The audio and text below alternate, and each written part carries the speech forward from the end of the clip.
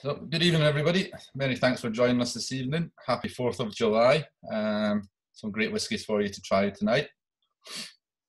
There is the chat function. At the bottom of your screen, you click on the chat. It'll pull up on the right-hand side of your screen. Feel free to ask questions in the chat. Stuart Quayle, he'll keep an eye on the chat for me and throw the questions at me. My guest this evening had technical issues and can't join in with us in America. I reckon it's just they're going out to watch some fireworks display this afternoon. I'm probably get extremely drunk elsewhere. But we've got some great whiskies for you to go through this evening. Some you may be familiar with, and some very familiar with, and some maybe not so. Back in January, myself and the staff go through sort of like a calendar and look at the next few months of what we're going to do for our whiskey tastings. We generally try to do them every week in the shop or every fortnight. One thing we said back in January is that we are not going to do an American whiskey tasting on the 4th of July. What we're going to try and do is we're going to give them a bit more credit and do them 2 or 3 times over the course of the year. Obviously, things changed a little bit. And then we had lots of different ideas, and availability of whiskey during lockdown was a bit more difficult. So the plans changed, and so here we are, 4th of July, drinking American whiskey. Hopefully we'll have more American whiskey tastings before the end of the year, and we can get access to a few more different brands that wouldn't be readily available here. There's not a shortage of whiskey, Laura. We're lucky there. We've plenty for you tonight, plenty going forward. So I think the first thing we'll do is we'll get the first whiskey in your glass. It's more of an opener more than anything, just to get you started. Whiskey number 1. And I just tried it there myself. I tried it there this morning. Yeah, don't judge me. It was research. And our first whiskey is Rebel Yell, small batch, reserve. This is actually discontinued about a year and a half ago, well, actually a bit longer, back end of 2018. This is 45.3% ABV, and this is actually the old branding of Rebel Yell.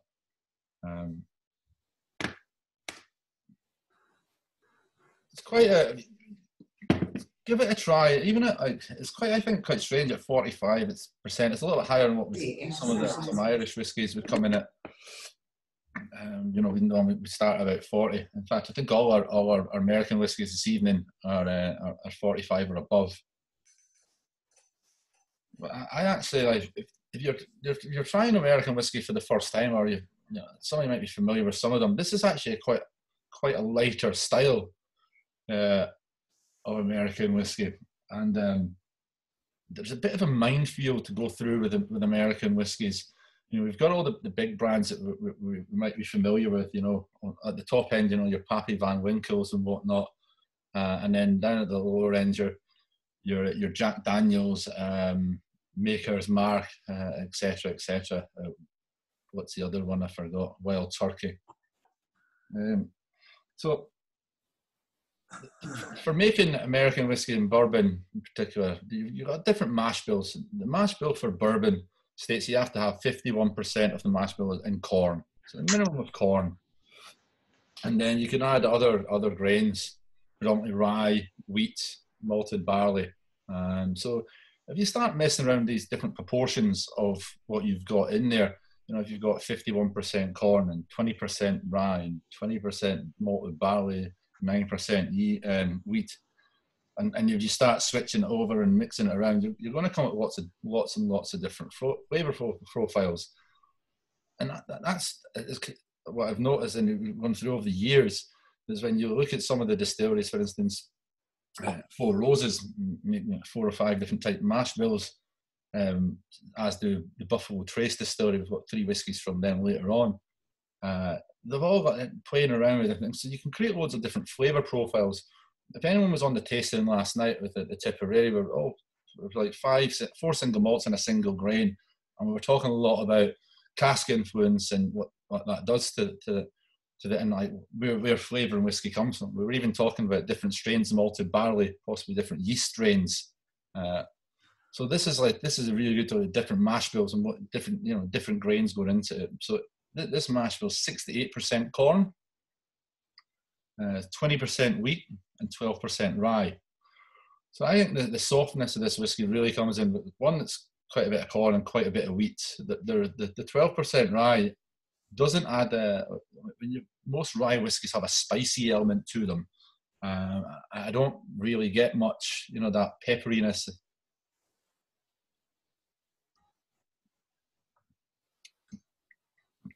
It's very, very light. Yeah, Laura, this would have been Heaven Hill. They forgive me. I'm going to make a few mistakes now because as we cross over between different distilleries and different brands, it can be a bit of a minefield trying to remember it all. I do have notes here. I have more notes than I've actually ever used in any whiskey tasting before, just to keep me prompted and keep me on course. But this would be Heaven Hill distillery. Heaven Hill make a lot of different whiskies. Some of the most popular ones would be Elijah Craig, quite a popular whiskey from them. I think the company now is called Luxco, and I think they have their own distilling. Their own distillery now. I think this is. I wouldn't be getting excited about this as a bourbon, but I think it's a nice introduction to bourbon. It's almost like if you were comparing it to Scotland, like would you give someone an Ardbeg or a Laphroaig as their first ever whiskey? You might scare them off whiskey for life for all them big smoky flavors, and it can be the same with a lot of American whiskies. A lot of them can be full and rich, full-bodied and rich, and lots of going on. I think that what we've got in most of our American whiskies, they're quite young. The maturation is in virginal, because we would describe it. Barrels are only used once before they're shipped all over the world, down to Scotland and Ireland for further maturation of their whiskies. So a young whiskey, but Pool's got a lot of flavours. It's a lot of butteriness there, which you expect from a corn grain style whiskey. Jesus, how many people is there? Is this a... Sorry, I'm just getting people still joining here. Please bear with me. So Brian and Tanya, there's no age statement on any of our whiskies tonight, bar one. But this is down around about the 5 to 6 year old. It'd be quite young, if not younger.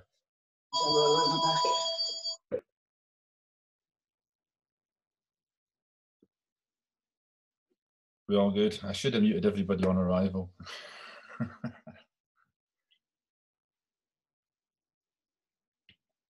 Any thoughts on that?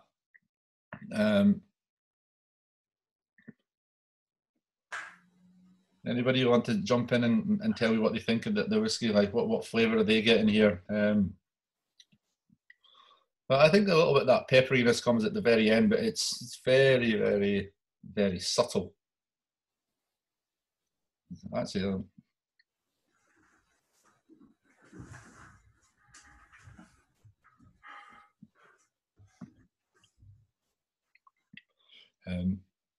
this has never been sort of readily available in Ireland. It was actually Michael Waller who's just joined us there.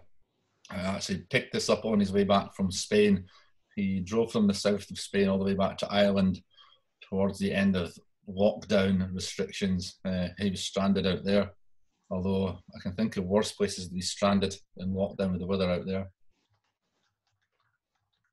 Yeah, there's a lot more wheat in this than what we're going to see in a lot of our other whiskies, and I think that provides softness. And by comparison, for what's more accessible for us on this side of the world, a lot of, as we were saying last night, a lot of Scotch single grain whiskies would be predominantly wheat based, as opposed to like corn or maize as we have here.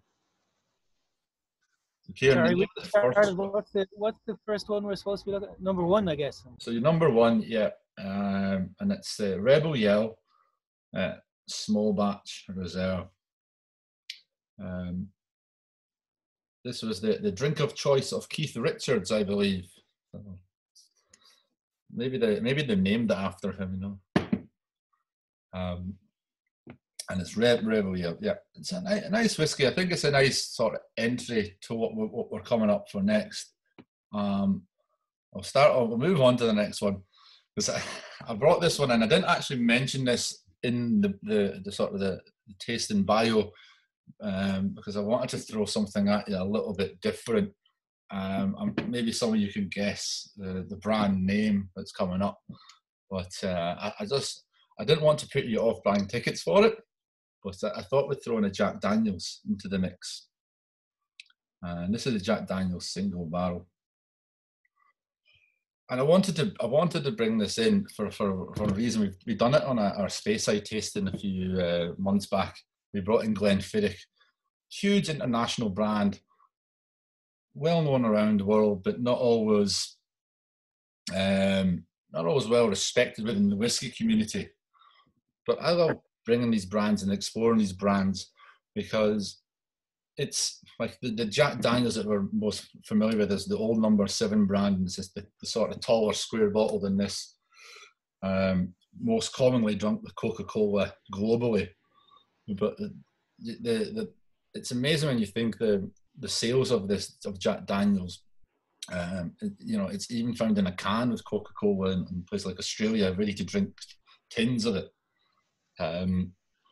The reason I like putting these brands in, if we were to look at back closer to home, right, and like a whiskey like Jameson, which millions and millions and millions of bottles a year, and when you think about things like Jameson, they provide cash flow, right, for the distilleries, and by churning out volume, that means that we're lucky enough to get whiskies like Redbreast, Powers, Chawton's Lane, all these single pot stills. So when you step up a levels in the Jack Daniel's, there's different levels of Jack Daniel's as well. And this is one of the sort of moving up the ladder a little bit. And I chose the single barrel select as it was brought out in probably in the late 80s, early 90s by their master distiller. I think it was number 6. They're on number 7 now. A guy called Jimmy Bedford. And I had to put this in because it was his sort of creation. And unfortunately, Jimmy's passed away. I think passed away in 2009. But I had the pleasure of meeting Jimmy several times over the years, mainly in London through whiskey festivals. And in 2007, I was over for a whiskey awards ceremony. I worked in a hotel bar called Brooks Hotel on Drury Street at the time, and we were nominated for Whiskey Bar of the Year. We travelled over to London, myself and one of the hotel managers, as we were hoping to win the award. But we turned up quite early, and there was like a drinks reception at the beginning of the awards. And on the length of the function room, there's about 20 metres worth of tables, these pop-up tables and fold-up tables. And it's almost made like a bar counter. And there was a couple hundred bottles of whiskey on the table. So we're there first, and I walk up, and the deal was it was all free. You can have what you want. And this is heaven for me, And just all this whiskey in front of you. And I generally can't remember what I actually picked as my first whiskey of the evening, because I was so shocked at what I seen next. It was just the most amazing thing, and it changed my sort of view of how you drink whiskey. And it was Jimmy Bedford from the master distillery Jack Daniel's had walked into the room. So it was myself and my manager from the hotel, Tom, and Jimmy Bedford in the room. And Jimmy walks up to the counter, and there's all this whiskey there, all this whiskey. And I remember spotting this bottle, and I said, I'm going to have that next, so I'm going to have that later. And anyway, Jimmy pops up and picks this bottle out. It was a Balvenie 30-year-old. If anyone, some of the whiskies we've had over the last few weeks, we've had some really good old whiskies. A couple of weeks ago, we had a Teeling 28-year-old, phenomenal stuff. I think a Balvenie 30-year-old runs between £500 and £700 in the UK at the moment, roughly. And so Jimmy orders his Balvenie 30-year-old, and would like a Diet Coke to go with that, please. And mixed it there. So I'm sort of standing there, I don't know, in shock, horror at the time. I was still quite young. I was still in my 20s, and then I'm almost speechless. I don't know what to say. And the reality is we're the only 3 people in the room, so you have to have a conversation. And I can be a bit of a cheeky bugger at times, and I was just, as he was coming over, I just got the nudge from Tom, my hotel manager, basically telling me, "Don't say a word." And I had to say, I said, "Why did you choose that whiskey?"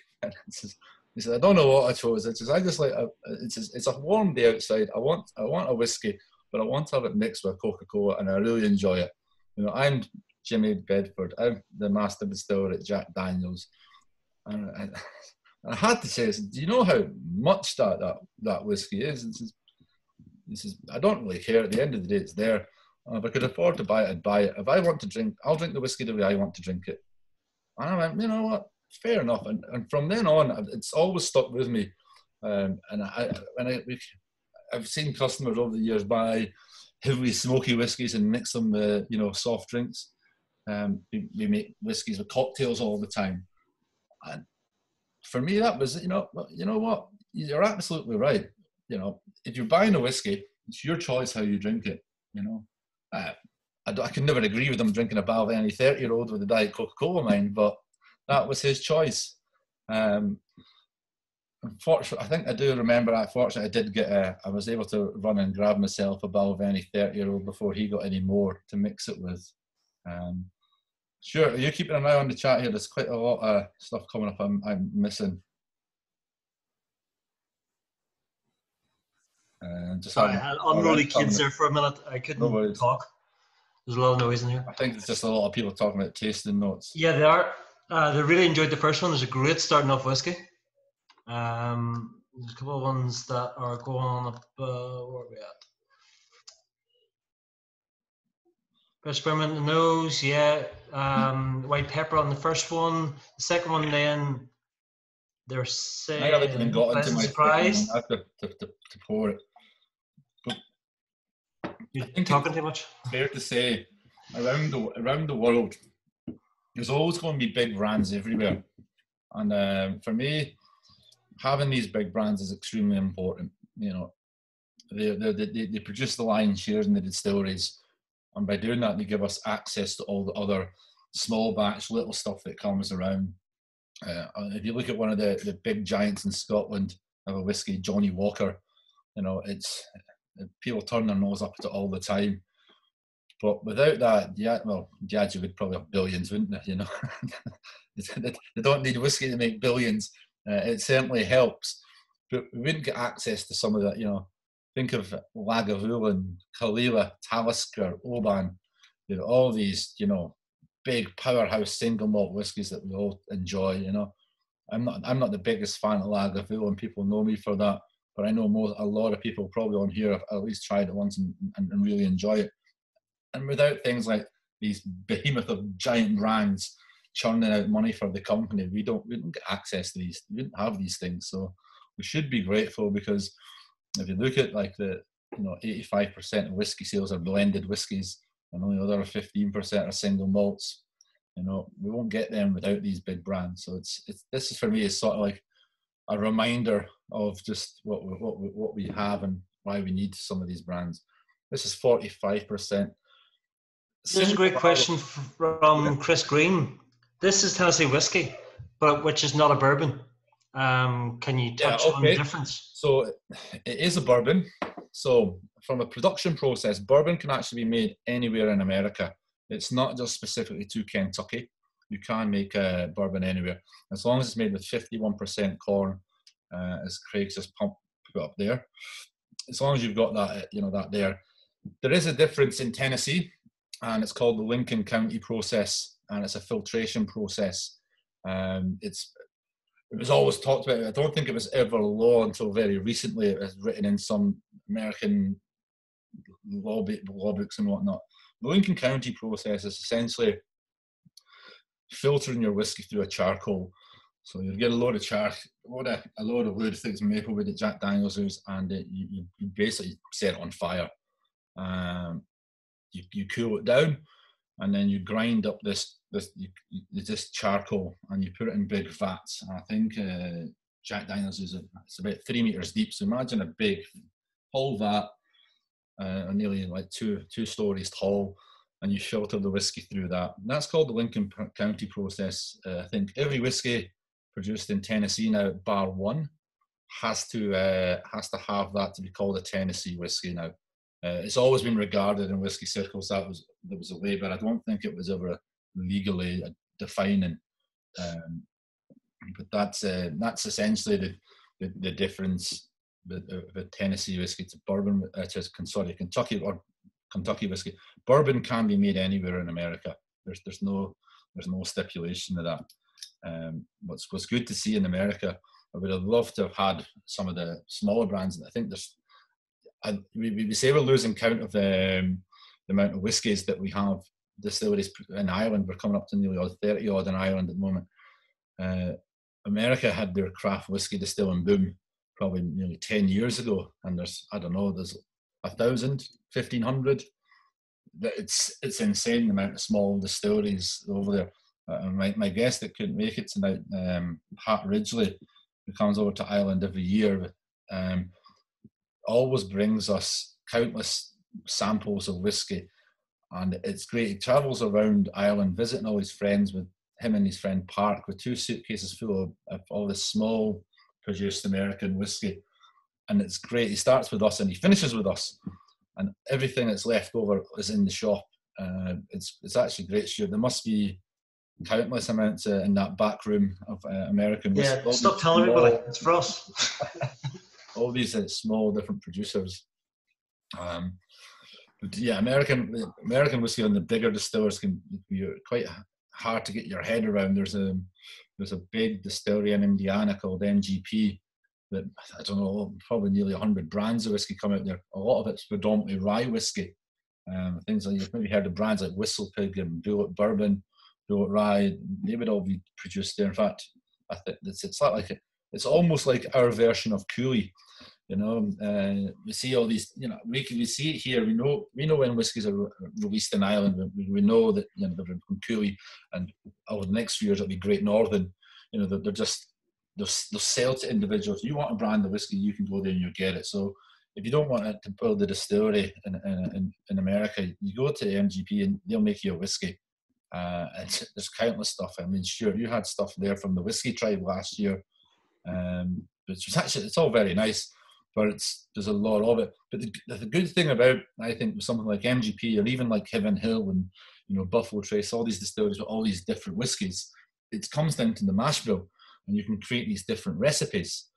And we were able to do that in Ireland for years, and we still can, but it's been restricted a little bit now with the technical file that I think, the whiskey has to be made a portion of malted and unmalted barley, if you want to call it pot still, and up to 5% of other grains.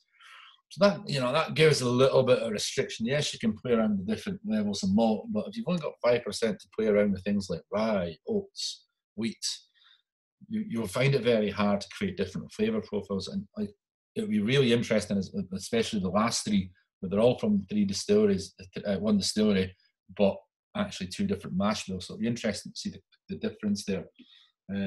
Mash bill on this Jack Daniels is 80% corn, so a lot higher than our previous one. 12% barley and 8% rye. I'm sure most of you have tried it. I'm a little bit behind. I was talking too much.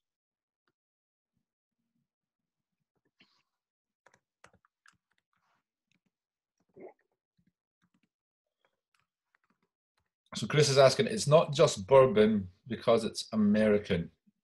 It's down to the corn and the grain bill. Yeah. So you have to have that minimum 51% there. Once you have that in there, you're on your way to be a bourbon. As a third whiskey, when we move on to that, it'll switch the other way around. It's another more generic brand, but I thought we'd put it in there. And it's actually a rye whiskey. There's a great question from Laura. High amount of corn leads to sticky sweetness. Is that right? Can be either way.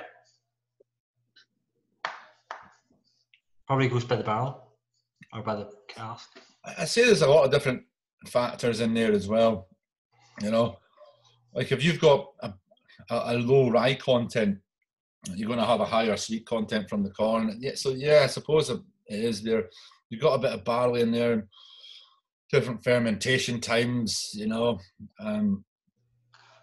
Distillation would have a factor in on these whiskies as well. And American distillation is very different. We're used to pot still distillation, which essentially we make our whiskey in kettles. So if you think about it that way, we fill the kettle up, we boil it, we take off the vapor, and we cool that vapor down. Then we stick it in another kettle and do the same thing. And you know, if we do it twice, it's double distillation. If we do it 3 times, it's triple distillation. A good example of sort of what they would do in America. America essentially, a lot of it has to have, it's called a pot still doubler. You've got your copper pot still at the bottom, and then you've got what's a column still on top of that. So you can do all that process. Jack O'Shea, you would be more familiar with that. And Pierce Lyons, actually, distillery, has something similar. They have that copper pot still, and then on top of it, they've got a column. And in that column, you've got these plates that you can turn the plates and whatever, and control how fast the vapor rises, the contact with the metal in there. So it's another way of controlling flavour as well within batch distillation. It's a very different way. One of the people who are unique and a little bit different to that is actually the Pierce Lyons distillery itself in Lexington, the town branch. They actually have Scottish copper pot stills in their distillery, sort of breaking tradition with what they do in America, although our next whiskey does the same, similar. And then over their Irish distillery has American stills in it, actually from a very well-respected American still maker. Is it Vendome, is it, Jack? Yeah, it's Vendome, and those few plates on top of your spirits will give you great separation and give you a lot of copper contact, so they're a big plus. But you are right, this is what you'll have in your standard American still. After that, then you have what's called the tumper. Do you want to tell me about the tumper? Yeah, go for it, yeah.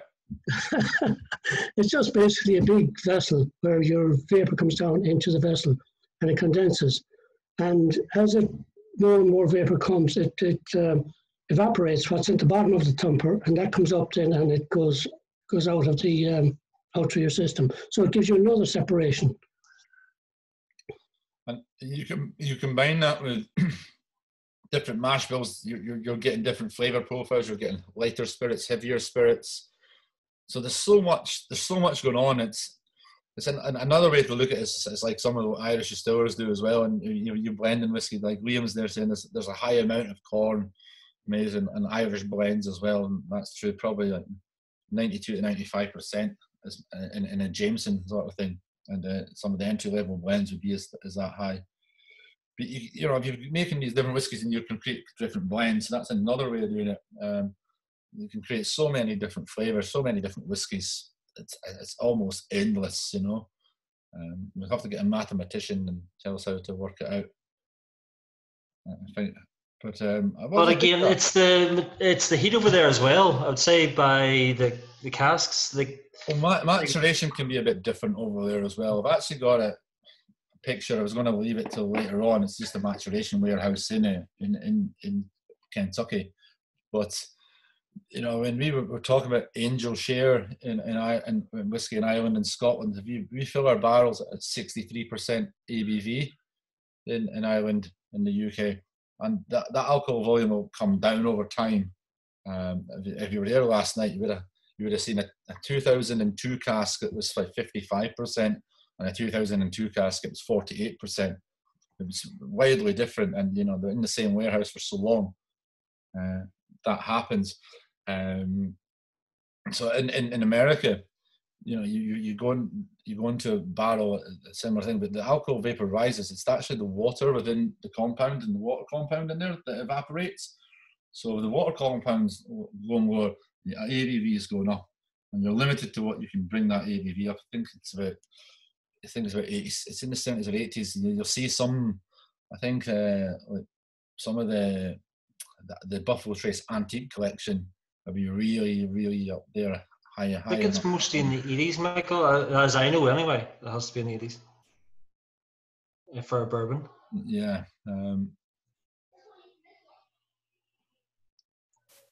What does everyone think of the Jack Daniels? Yay or nay?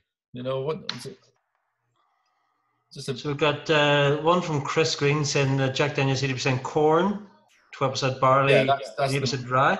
Yeah, Jack Daniels, Jameson will be the same. Jameson 80% corn. No, Jameson would be about probably in the probably 90. Okay. A traditional, like, if you go and visit the technical lab of Irish distilleries, so similar like Great Northern, Cooley, or Middleton, you know, the bigger plants. And if you wanted to, if you were there and you were going, right, I want to buy a blend of whiskey, I want to put a whiskey out to market, and I want it to be under €30, say the Jameson price range, they'll probably come back at you with like 92%, and somewhere between 92% and 95% corn whiskey and 5% other. And I know that from experience of visiting these places, and especially Great Northern, that's what they'd be offering you, and they'll be trying to recreate similar flavour profiles. Liam, no, this is not the standard JD. We're upper level. It's a single barrel. It is the same mash bill of the regular JD. Certainly a little bit older. I think this is 7 to 9. Hold on. 17, I think it's about 7 years as well. Although, you know, age in American whiskey, it's not as important, I suppose, because you're using virgin oak, so you're getting lots of wood contact very early from a brand new barrel that's heavy in vanillins and just all these compounds. So there's a lot going on there. Really, lots of flavour getting into the whiskey from very early. And that's why if you take that barrel from America, bring it over here and put our whiskey in it, it takes a bit longer because there's quite a lot of that flavour gone from it. Not saying that's a good thing or a bad thing. It's just a process, essentially. Our next whiskey, I wanted to bring in a rye. It's just to mix it up. So we had a rye mash bill. I'm not convinced that this is the greatest. It's a great brand. I'm not convinced it's the greatest rye nor for spicy tones. Sorry, so I decided to bring in, it's something that's quite more easy and accessible in Ireland, and that's why we might want to put it there as well. I didn't want to blow your heads off chili pepper spice that you can find in some higher content. So we've gone for a Woodford Reserve rye here. When we're familiar, 45.2%.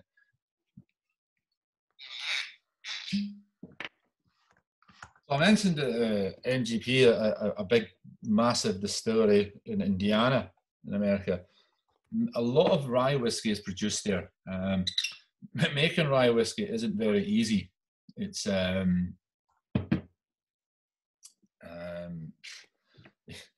if you've ever making rye whiskey, when you break down the grains to start like doing fermentation, it's almost like a porridge. It's this big gloopy. You could almost, the more rye grain you've got in there, almost more wallpapery paste like it gets. So extremely hard for fermentation. A lot of distilleries don't like doing it. Obviously, the plant in Indiana is well set up for it, very capable. This is actually made by in Woodford Reserve. Woodford Reserve, as we talked about, that pot still doubler and thumper that Jack was on about in distilleries in America. They actually distilled it in copper pot stills in the same sort of style we would be more familiar with in Ireland and Scotland. And I had a great debate now, probably, 2008. It wasn't long after the Jimmy Bedford and the Balvenie.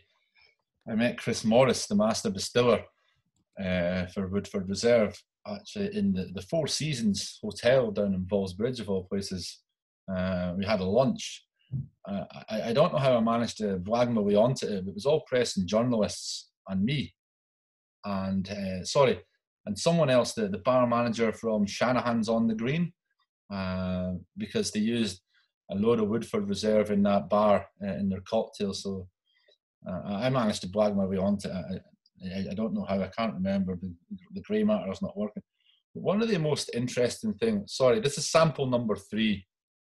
We're on number 3. I'm a little bit behind it. The Mulligan Gazette, you know. Mulligans, we didn't even have Mulligans at the time, you know. I think, where was I then? So I'd probably just left Brooks Hotel from being the bar manager there, and I was working in Celtic Whisky Shop. So I was probably at the time, Ali was being really nice to me as a new employee and said, here you go, off to lunch with these lads and drink some whiskey and have a nice big steak in the Four Seasons, because you'll never eat there again. Not on the wages he paid anyway. But so Stuart's getting the mash bill up before me. This is brilliant, because I have it written down, but he's got it up there. You're very fast on the old Google, you know. It's taken me a week to get these numbers, making phone calls. So yeah, this is 53% rye. So as opposed to, like we were saying, you know, once there's less corn in whiskey, the dominant grain becomes that sort of, that's the whiskey. So this is why we have rye, you know. Then the rye would have to be 51% as well, minimum, and you would same with wheat. Let's try this and see.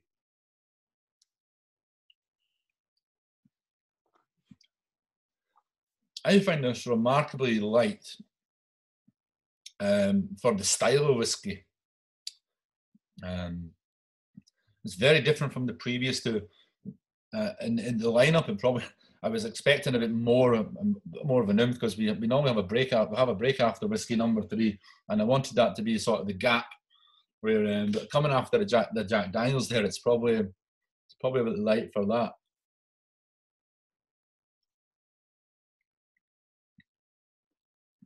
But anyway, I was talking to Chris Morris there back in the Four Seasons.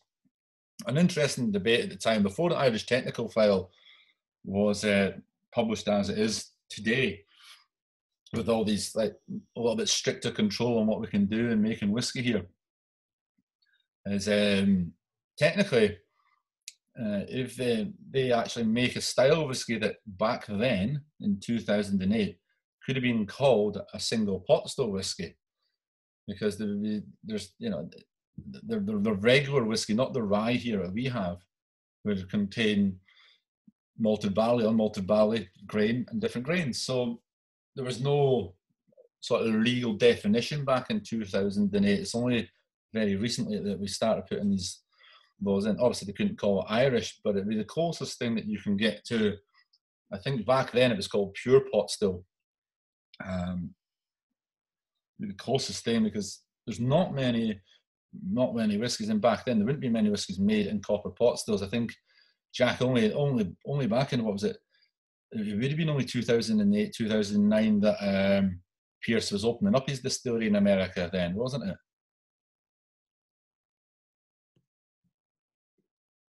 Yeah, it was back around then. All right, he was the first malt producer in the States since 1919. So he has that distinction, and he started making whiskey in Kentucky with Forsyth stills, and as you mentioned, then he brought Vendome stills to Ireland. So he did a kind of arse about face. So more depth and a bigger flavour compared to the first two. It's coming through for me more. I still feel lighter. It's lighter than what I expected, but then Jack's furnished me with a good few rye samples over the years. I think, Jack, did you give me one from the UK, from England at one stage? It was nearly 100% rye. It was like, it wasn't like drinking whiskey. It was literally like eating peppercorns, because it was so spicy. It was sort of mind-boggling and mind-blowing stuff. We told them not to make any more, I think. Anytime I come across anything I want tasted, I always turn up on your doorstep. No, someone's going to have to pay for my liver transplant. So what would I recommend for a high spicy rye? Actually, as we mentioned, that MGP distillery in Indiana, they make quite a lot. So of whiskies there, a lot of rye whiskey there, and they're very good at it. The Bullet Rye, from a more accessible point of view, which is available for you. Templeton Rye, There's a couple of expressions there: a 4-year-old and a 6-year-old, and whistle pig. Whistle pig is a really nice. I'd say there's excellent quality control in what they do. Michael Lawless in Kilvega made a rye a few years ago. It was lovely, and it was made by Alex Chasko, the American distiller who's now at Teeling. Yeah, and that rye came out in 2018. I think it's still available. The Kilbeggan rye I think it was about 8 years old. But technically, they were looking at to make that as a single pot still. But when the technical file came out and changed, it could no longer be called a single pot still. But it was a rye, and it's the first. I think one of the first or few of the first whiskies in Ireland to be labelled rye, which is good. So that's a nice. For me, what you're looking for in rye is you want that little bit spicy bite there, you know. Ja, škole. Ne, mislim, ovi što su napravili kao... Turn your sound off, Branko. Mislim, evo te stvarno mislim. Thankfully, I know most of these people. I think it's nice. It's nice. I would like to see a little more from this. But I mean, the distillation technique there might maybe make a difference, you know. But if you're looking for rye, yeah, some of them brands that I've mentioned, that's something that's a little bit different. It's nowadays there's so many whiskies produced in America. It's very hard to keep up or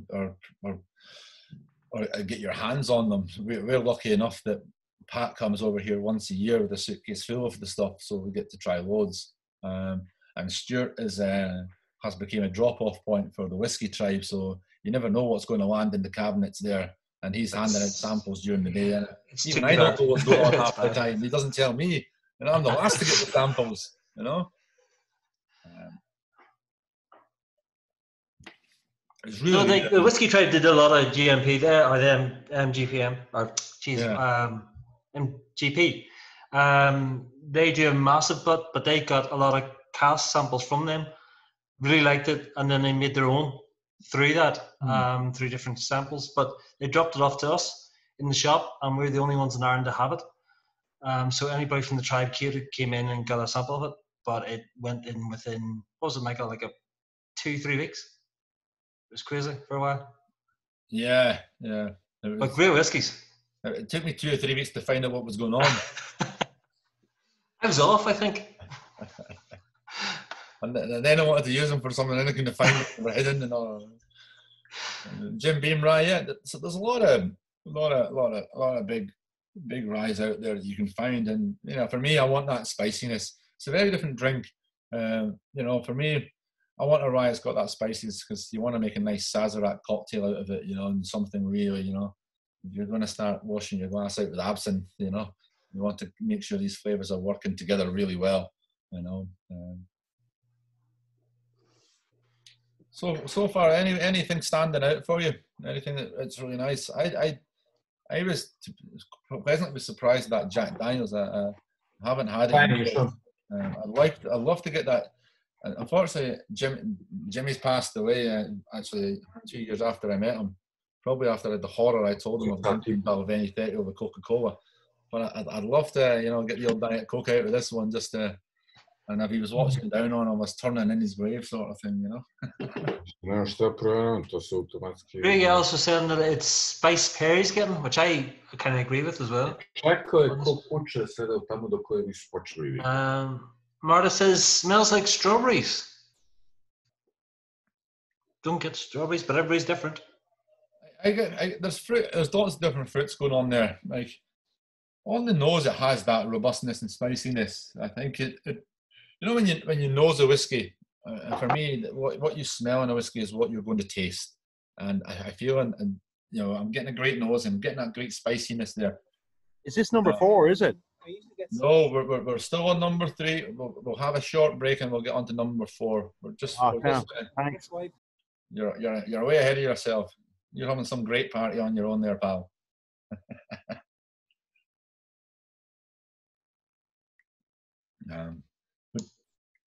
Red berries on the nose, I agree with that.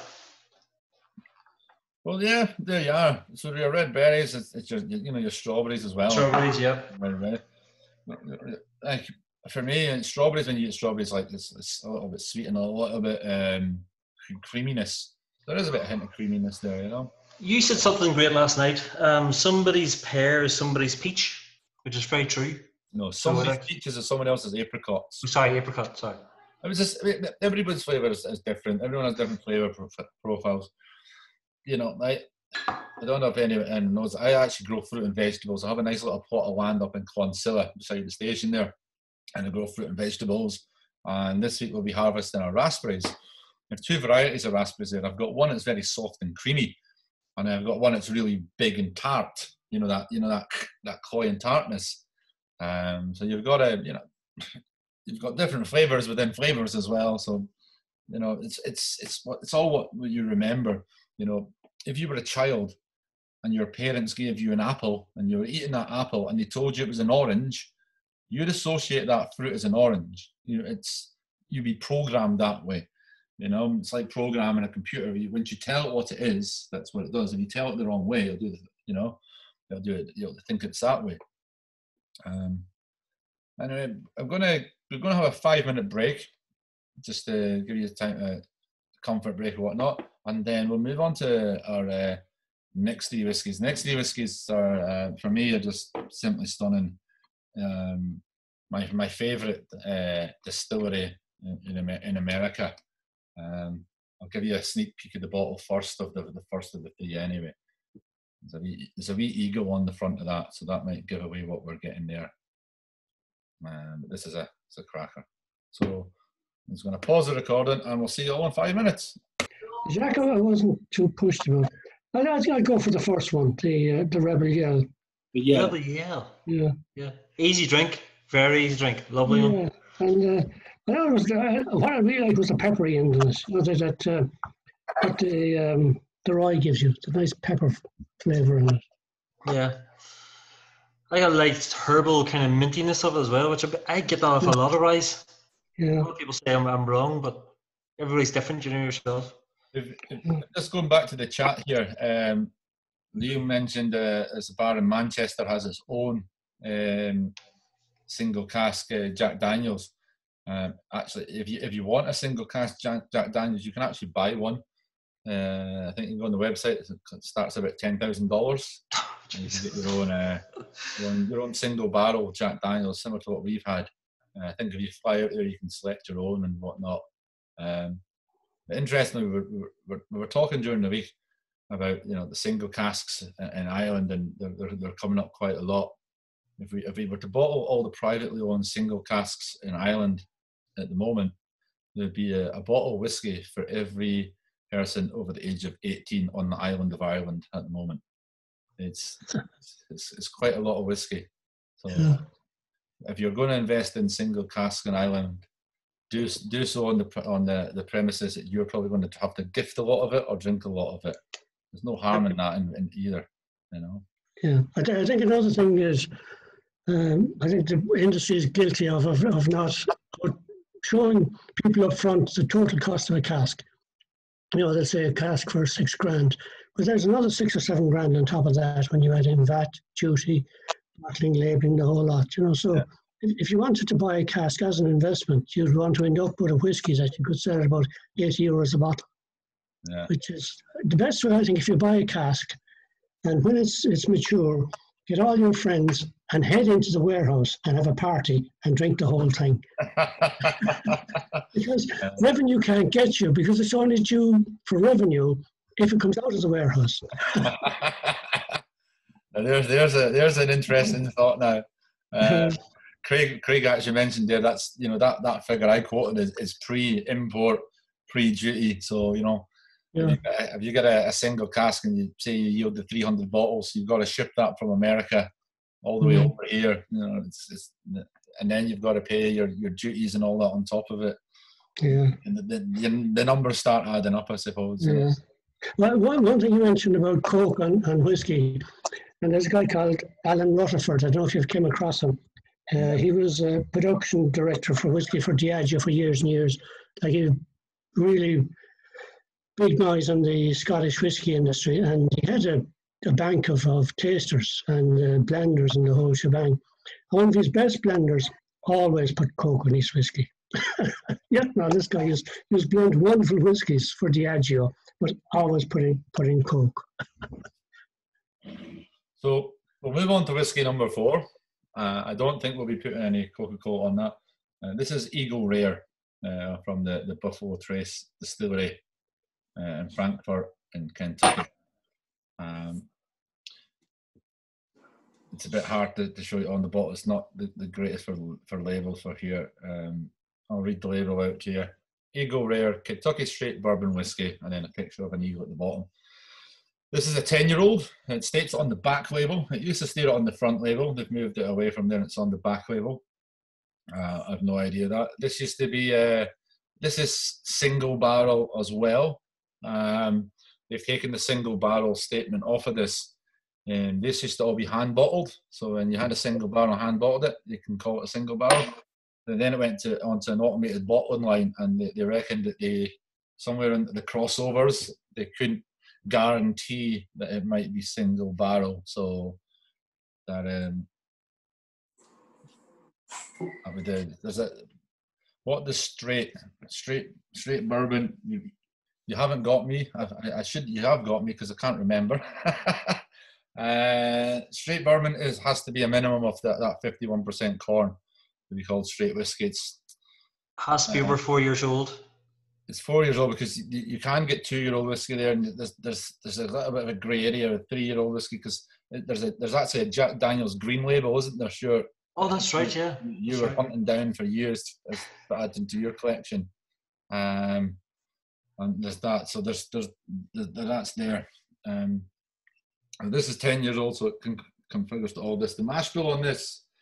Sorry, let's move my papers around here. This is what we call Buffalo Trace. Essentially, make 4 major mash bills. One is low and rye. Mash bill number 1, low and rye. Mash bill number 2, high and rye.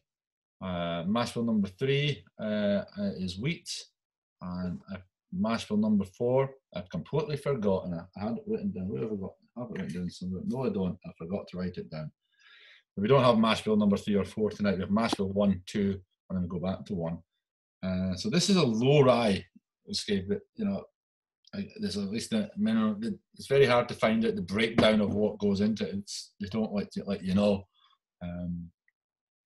One thing from the Buffalo Trace Distillery, a lot of people might be famous with a whiskey writer called Jim Murray Loves the Stuff. Laments every year in all his Bibles, they're always winning awards. And there's the antique collection. So you may have heard of Pappy Van Winkle, William Weller, Eagle Rare, Sazerac. They all appear in the older sort of styles of their whiskey. So there's an Eagle Rare 17. That's not. I was going to say it used to be readily available. It's not readily available. It's very hard to come by. You just have to Google them and check the prices out. They're eye-watering what some of the prices go for. This is purely a personal choice why this is in here tonight. It's one of my favourite whiskies from the Buffalo Trace Distillery. Over here it's a little bit more expensive than the standard Buffalo Trace. That's around about the €40 mark. I think this probably runs at about 60, 70 over here. But this is like, I have a habit of trying to get people into trying different whiskies. And my business partner, Colin, he's actually doing a beer tasting somewhere tonight online. I got him into Scotch whiskey, and it was Cragganmore. We've talked about this before. Every birthday, every Christmas, I get Colin about Cragganmore, because that was what I got him into Scotch whiskey, and he loves it, But a few years ago, we supply Bowes Whiskey Bar on Fleet Street there. We supplied the set, and he was looking to expand his range of American whiskies, moving outside the Jim Beams and the Jack Daniels. And we said, okay, we've got some Eagle Rare here for you. Put this behind the bar, a little bit more expensive for a really high quality bourbon. And myself and Colin had finished work in the pub. It was a Tuesday evening, and we got to put that cuckoo clock off.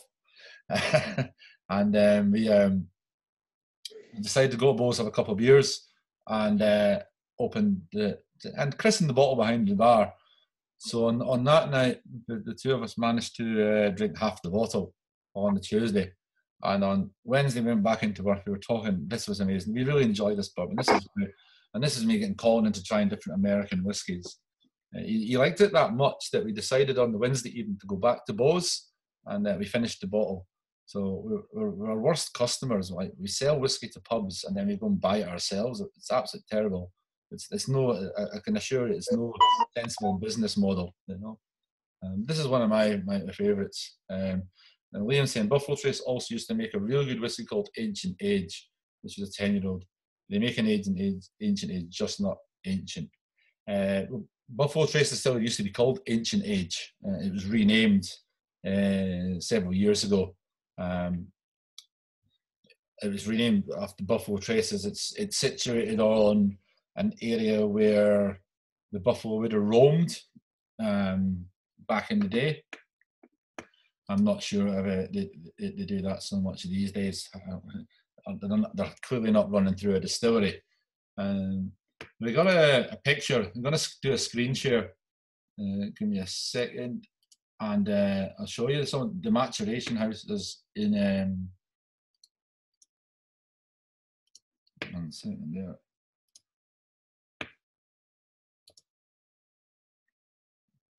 That's a maceration warehouse in Buffalo Trace.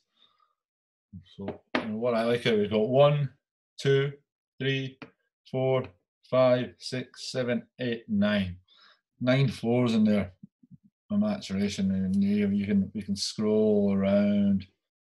And we have another one over there, and just you can see there's one in the foreground there, and background there, and there's another one there. What's interesting is we've talked about, and we were talking about last night, angel share and all these things. If you ever go to a whiskey distillery and you're looking at the walls, and this is a great way of looking at the wall. You can see that wall on the left-hand side is black. Look at this around here; it's all black. It's almost like a fungus. It's a mold that grows on maturation warehouses. You can't really see it on the trees. They're not clear enough. But even the trees around it there would be covered in black mold as well. And you'll see that quite in Scotland a lot. And that's part of a process and that's, if people are going to start building warehouses near your house, you want to tell them no, because if you've got beautiful, nice whitewashed walls, then they'll end up black, just to this fungus. It's not harmful. It's not going to kill you, but it just doesn't look pleasant.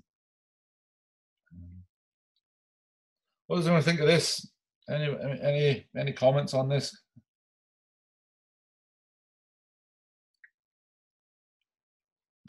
I think this is so easy to drink.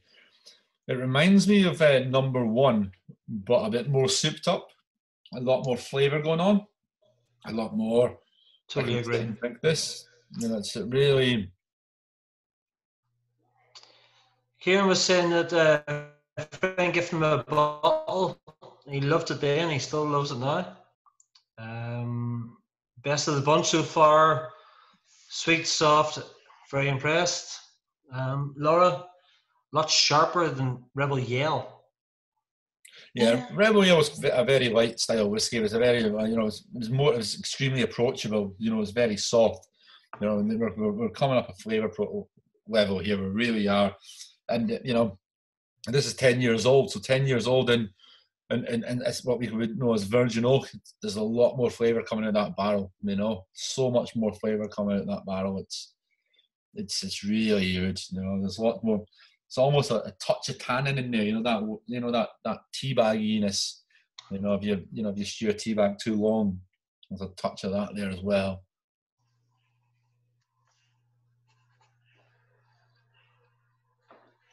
I'm delighted that I have quite a large quantity of this bottle left, because it's I think it'll be my drink of choice for next week anyway. I'll be dipping into that. It's really nice whiskey. I found it very easy drinking this one. I'm extremely biased on this. I have to be honest. I'm extremely biased. If anyone disagrees with me, feel free to say. But for me, this is it's like a really good sort of bump into bourbon. You know, not a lot of rye in there, so not a lot of spice, but lots of there's hints of tropical fruit coming through here a little bit. You know. There's a good one. Brian, he gets butterscotch on the palate, which I actually just picked up. Yeah, good note. Yeah. If you're using like American oak, you're gonna get lots of creamy toffee, caramel, butterscotch. You're gonna get these notes. Werther's Originals, you know, you will always come out of that because all them vanillins in there are coming out. You know, and you're taking lots of them, and they're a lot more stronger than what we would see when we get the barrel. You know. And there's Laura says marzipan. Yep, I get that as well. These are great notes coming through.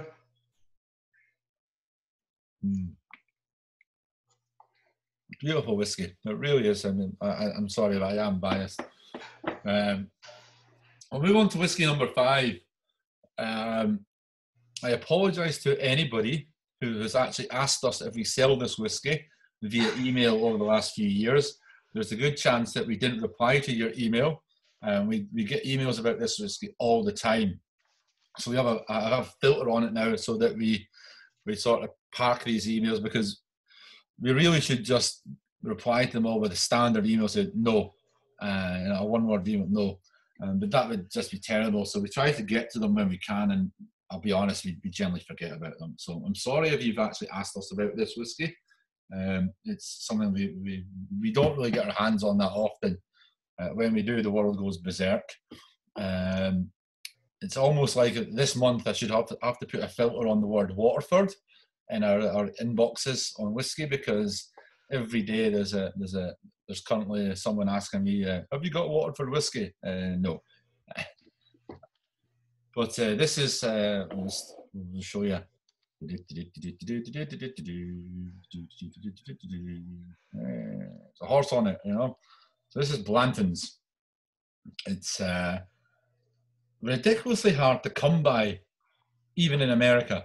And it's just, you know, people collect it. I think, sure, you'll know more about the collecting side of this than me. People very much so. What's on the top, don't they? The horse. Yeah, there is a different stage of the horse running, and there's not a day, Mary, Michael, everybody can tell you, there's not a day goes by that somebody doesn't come into the shop and ask for this. No. So this is a single barrel as well, and this is it's 93 proof, so that's what 46.5%. 46.5. A bit of information. This was stored in warehouse number H on Rick number 43. So the warehouse number H, pretty simple. You've got A, B, C, D, E, and F, and G before that, and then Rick number 43 is probably, it's like we would call them rows and columns. So, you know, we've seen that Buffalo Trace warehouse there, where there's 9 stories to it, you know, and lots of different things going on in there. There's probably actually more than 9. We've just seen the ventilation windows there. Good old Rick 43. Was Rick 43 today, was he? Happy birthday, Rick. But this is a different mash bill. It's the same distillery. It's from the Buffalo Trace distillery as well. It's mash bill number 2, which is the one that's high in rye. So it should be a little bit more spicier than the Eagle Rare.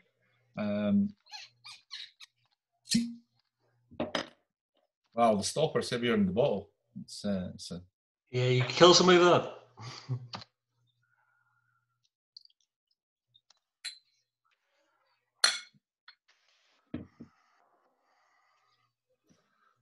So I think I've never really sort of alluded to colour on these whiskies, but they're all quite rich and dark, almost mahogany, and all the whiskies tonight.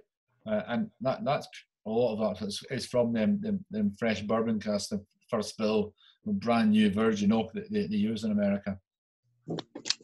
Like, is it true that they can't use colouring in America? Yeah, that's part of that. So when you've just jogged my memory there, sure, thanks. Someone was asking about what straight whiskey means, so you can't. add any caramel colorant or any flavorings as well.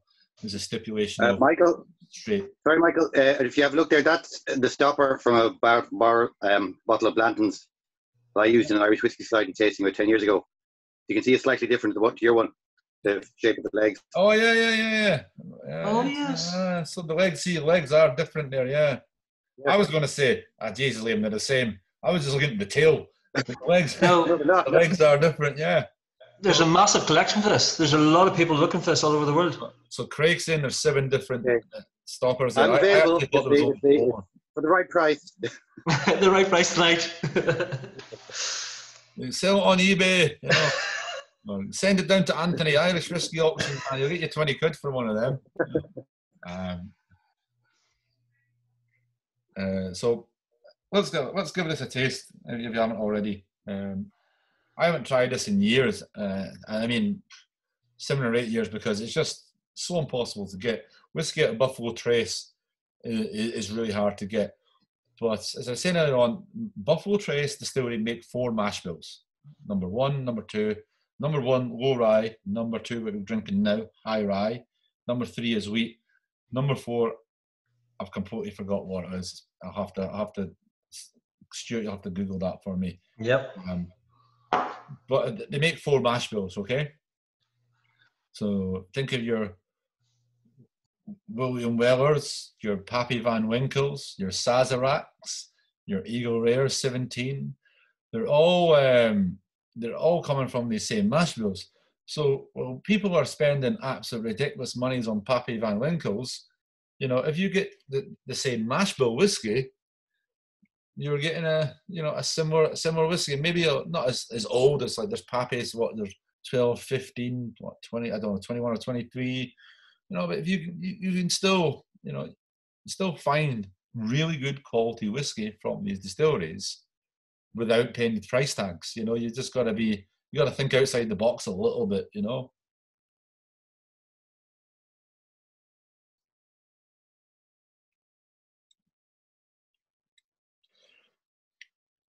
See, this for me is what I would call quintessential bourbon. My first sip of this takes all the boxes that what I want to see in a bourbon. As much as I love Eagle Rare, I generally think this is a better whiskey. It just stands up head and shoulders there. It has that richness. There's a bit of fruitiness there. It's got that big toffiness. There's leather there. There's a little bit of tobacco notes in there. You know, a little tannin. It really does. It's got this really nice, lots of things going on, and lots of nice flavors there. And this is bourbon to me. This is boom. You know, it really does. It really stands out. This is Blanton's, named after an old army colonel, probably from the American Civil War, called Colonel Blanton. There's a lot of them. We'll get another colonel in a minute on our whiskey number 6. This is great, and I have to say thank you to Barbara Whelan on the screen, but his actually real name is Michael Waller. Michael, on his way back from his lockdown in Spain, like I said, this is very hard to come by in Ireland. I think the last time we had 4 bottles. It wasn't even a full case. It was 4 bottles. A full case would be 6 in the box. We've got 4. And Barbara Whelan there, and actually Michael and Barbara, were driving back from the south of Spain, and he's in Cherbourg, I believe. Was it Cherbourg? In the port in Cherbourg. And he goes, right, I'm in one of these wine warehouses. What do you want? I says, well, as much cheap beer as you can get me. He says, no, there's whiskey here. There's whiskey here. And he goes, oh, there's this, and there's this, and there's this, and there's this, and there's this. And he's like, oh, and they've got Blantons. And I'm like, what? They've got Blantons? And I wasn't really thinking, so I said, yeah, get me a couple of bottles of Blantons. We'll do a tasting with that. That's great. We'll get the tasting going with that. That would be great to have, because there's always people asking us for these whiskies. More so to collect them, because they collect the stopper. I said, it'd be great to do a tasting event so they get people to try this whiskey and enjoy this whiskey. So off he popped, away he went, and he got some Blantons for us, and that was That was it. He also got us the Rebel Yell there as well, and the Eagle. And that was that. So, because, if Blanton's appears in Ireland, you're never going to see it open, like this, because it's sneaked away and collected and looked at instead. Michael, are you going to use your famous tasting note on this one? I see that. Well, Michael does already put that up there. Yeah. Especially ridden the horse saddle. There is leathery notes there, leather and tobacco there. And there is that. I always feel that's almost that luxuriousness. And, in Scotland and Ireland, we get them flavours predominantly from sherry casking, Oloroso and Pedro Ximénez. There's no Oloroso or Pedro Ximénez in here at all. There's no sherry in there. And so you're getting that richness from the wood, and it really is good.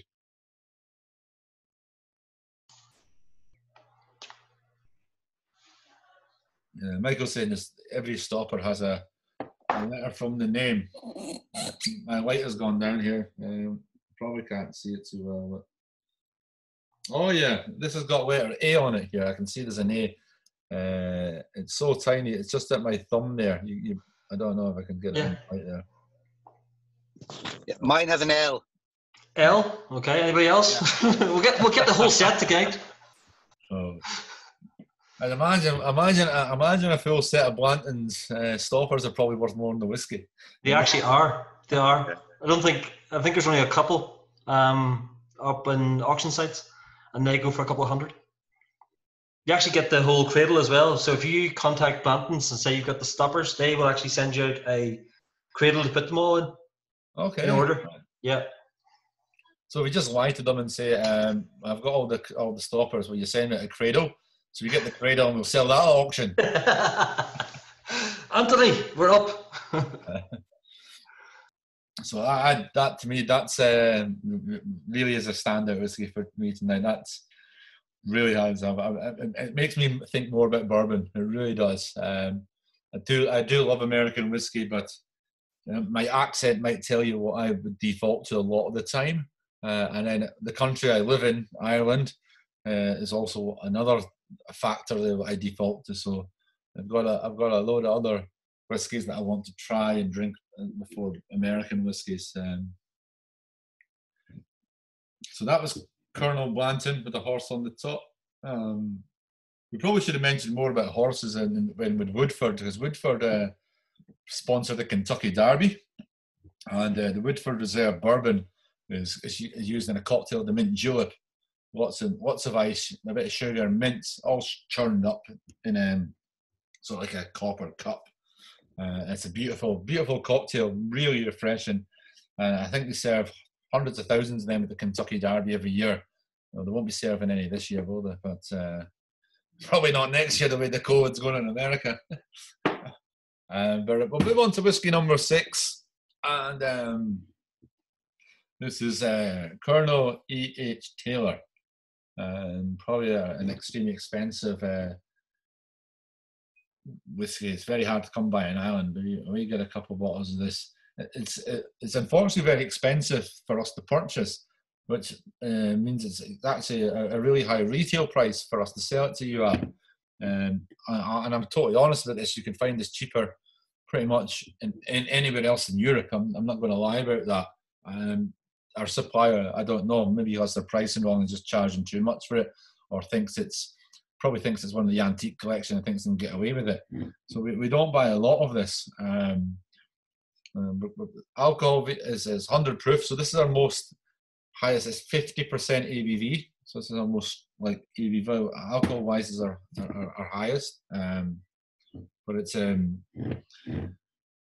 this is, so we on the Eagle Rare. This is mash bill number 1, the low rye.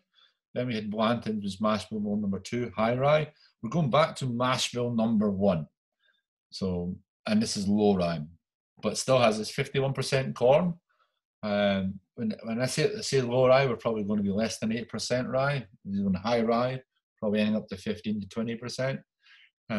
So this is interesting to compare this to the Eagle Rare. You probably already drank it all, and it's not really to do a comparison drinking wise. We're interested to see what you think. The same mash bill, 2 different brands. you know. So this will be really interesting. I need to clean the glass out there.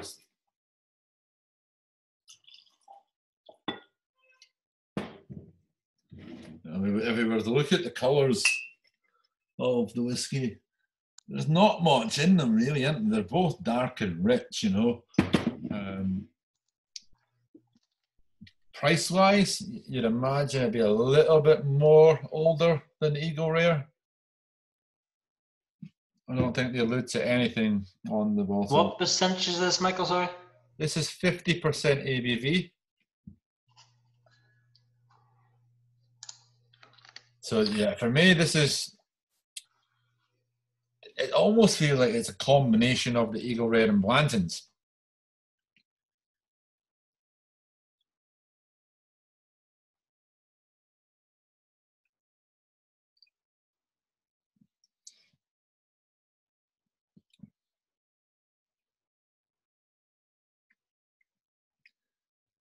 Despite this being sort of the low rye, maybe it's a little bit more prickly, a bit more spicy.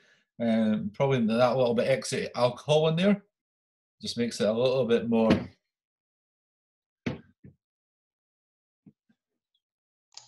There is a collection of these, isn't there?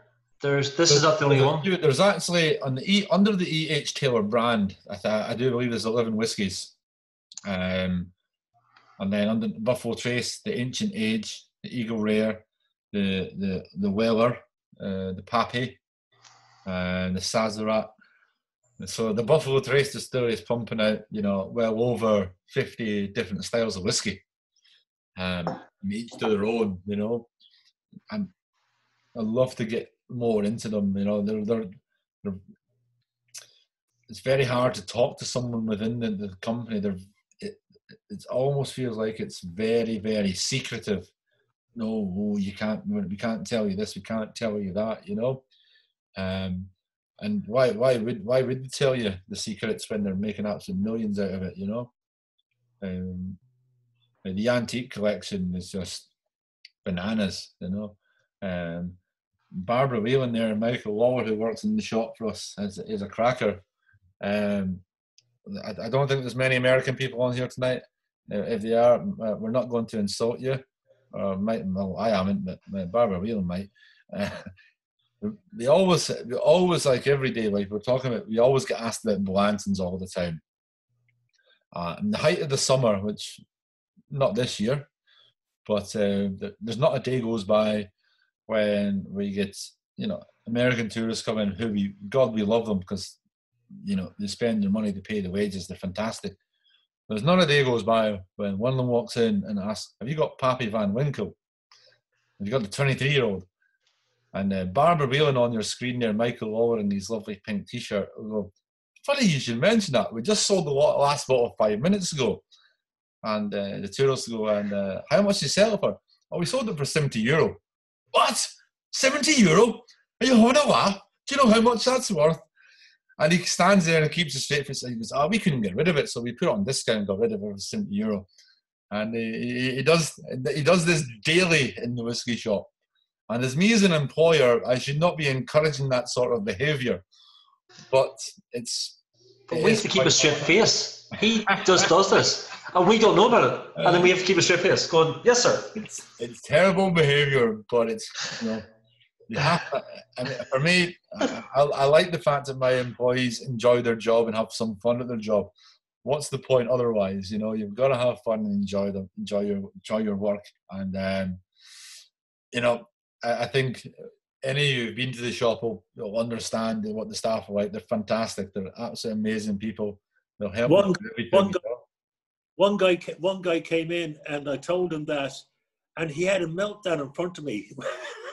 And his wife was there, and he had given up cigarettes, and he said, "I need a cigarette." And his wife was, "You're okay, sweetheart." He had a complete meltdown. I felt so bad then.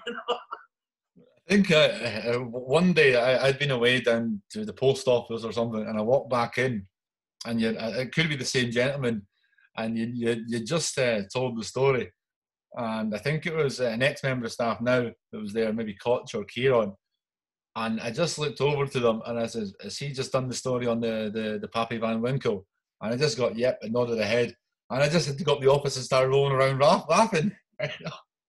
You were terrible. You do great. For as long as I've known you, you've done it, and it is fun. It is great. Maybe not to the person on the other end of it, but they don't know any wiser. But like we do, it's like the thing about things like, you know, that antique collection from Buffalo Trace, which, you know, involves high-end Eagle Rare, you know, the Wellers, the Papes, you know, the Sazeracs. Getting your hands on them, it comes down to two things. Right? The people who are going to get these, the retailers that are going to get these, are the retailers who sell lots and lots of Buffalo Trace, the entry-level bourbon. You know, if you're selling millions of cases of that a year, of course, you're going to get the lion's share of all the premium stuff. If you're El Mulligan Whiskey Shop, where you might sell a bottle of Buffalo Trace bourbon every couple of weeks, you're not going to get many opportunities to get these bottles. And Celtic Whiskey Shop, who would sell a little bit more than us and a little bit bigger than us, they get an allocation, and they do like a lottery draw. And as part of the lottery draw, you have to buy a bottle of the regular Buffalo Trace, I think, to get entered into the draw, which is only fair as well, because the majority of people who end up with these bottles at the face value price make a lot of money. You know, I'd say that probably north of 95% of these bottles are flipped on auction sites and not really drank, you know. So that's why I like the fact that we've opened our Blantons here tonight and drank it, you know. Even the H. Taylor, which is getting a bit harder to come by as well. Opening these and drinking them, you know. It's great crack, isn't it? That for me, whiskey's for drinking, you know. And everybody on here who's a whiskey collector I have sold bottles of whiskey to is now going, you bugger you. You can make money out of whiskey, collecting it and buying and selling it. If you do, well done. I'll stick to the drinking part of it. You're, Michael, I'm sorry to say, but you're the one who got me into the whiskey. It's your fault that I collect whiskey. And now I work for you, and there's whiskey all around me. So my wages go straight to you again. Does anybody want to know what Stuart used to drink 10 years ago before he started to work for us? No, don't. Can we mute this? Can we stop this? You can't mute me. Stuart was a Captain Morgan's and Coke drinker 10 years ago. And that's it, Stuart. It's actually 10 years ago this week, because we opened the pub on the 1st of July. And when we opened the pub, Stuart was in on the 1st of July, the 2nd of July, the 3rd of July, the 4th of July, and the 5th of July. And so we just gave him a job eventually. You haven't got rid of me since. 5 or 6 days, like, oh, can you start next week then? Go on, just come in, you know. You're here every day anyway, you know, we might as well get something out of you here. So we paid him, and then he'd sit there at the bar at the end of the night and drink his wages. So it was win-win for us, you know. And he's still here now, 10 years later, you know. Yes, Brian and Tanya, it is being recorded. So just if anyone didn't hear that, Stuart used to drink Captain Morgan's and Coke. You know, he'll go in the Hall of Fame with Jimmy Bedford and his Balvenie and Coca-Cola. There you are. You know. At least he didn't spend it. You didn't use a 500 quid bottle to drink. You know. You know that muting yourself doesn't mute me, so everyone can hear what I'm saying. You know. I know. I don't know what to say from that. I'm like, yeah. We all have our mistakes. You have to remember, I'm a 42-year-old Scotsman, and I started on the old Tennent's Lager. 18, legally at 18. I'm 42 now, 24 years later, and I still drink Tennent's Lager. You know, I do. I'm lucky. I drink lots of great whiskies and whatnot, but as Liam says, we all have to start somewhere. You know, I haven't grown up on the beer side of things. I have on the whiskey side of things. So everybody, thanks very much for choosing to spend your July the 4th with us. And I know there's been lots of other American whiskey tastings on today. It seems the day that everybody does it. I do plan to do one before the end of the year, with definitely online. All our tastings will be online and live online for the foreseeable future, definitely for 2020 and 2021. Hopefully we'll be able to start welcoming people into the shop for tastings as well, with the old social distancing and all that. But we'll be keeping it going online for a long time, and we will have more American whiskies. Pat Ridgely, my guest that couldn't make it for technical issues. The technical issue being that he wanted to drink a bottle of whiskey on his own tonight. He'll be bringing us some more lovely whiskies over from America, stuff that we will never get our hands on over here. And we'll do an event with him. It'll be really good. And loads more events coming up. Nothing. All we've got for now, between now and the 24th of July or the 31st of July, is I've got our online whiskey festival, Distilled. You can buy tickets at distilled.irish. That's on a Saturday between 3 p.m. and 8 p.m. It's all recorded. It's all going to be watched back. You don't have to drink all 15 whiskies that are in your pack on the same night. Treat it with a bit of respect. You've got great whiskies. Sit down, enjoy them. There's master classes that last 30, 40 minutes. You can, if you've got a spare half hour on the Monday when you put the kids to bed, sit down and enjoy these 2 whiskies. You don't have to drink it all on the day. It's a great event. 70 quid for 14 whiskies and a cocktail delivered. It's great. And just put the link up there as well, so anybody who wants to get into it. Part of that is hopefully we'll be announcing on Monday. I have this bottle that some of you may be familiar with, a Redbreast Dream Cask. Everyone who's purchased the ticket already or purchased a ticket next week will be entered into a draw to do a master class with this free of charge. So we're going to have 25 people who are going to win a sample of this and get a free master class with this and a couple other Redbreasts in the family. So we couldn't figure out how we were going to divide this bottle up to get as many people to taste it as possible. So this is what we're doing. Anyone who buys a ticket for our whiskey festival will enter into a draw, and so the chances of winning are about, I'll be honest, about 30 to 1. And we've got 25 samples. That's at the upper end. If we don't sell any more tickets, it'll be down to about 25 to 1. So we're in that sort of parameters. And it'll be a great afternoon. I know the pubs are opening up and everything's going on and we're starting to open up again. But, not everybody can make it to Dublin to a whiskey festival. So this is an opportunity online to do stuff. And then we'll be back towards the end of July with our Friday night tasting and some Saturday night tastings like this. We've got a plan. I've got 12 whiskey tastings already planned for August, September, and right into October. And we've got some absolute stunners lined up. Absolute amazing stuff. I think we've done a great job over the last 3-4 months with the whiskey tastings. So that sort of that put a benchmark down. So we're going to go a little bit more, and go a bit higher and go again. Liam's saying twist Jared Garland's arm to get a couple more. In fairness, Liam, he did actually give us a bottle last year for our tasting, so we'll try. You never know. That would bring the odds right down, We get another bottle of that. So, but, thank you, everybody. I hope you enjoyed the whiskies this evening.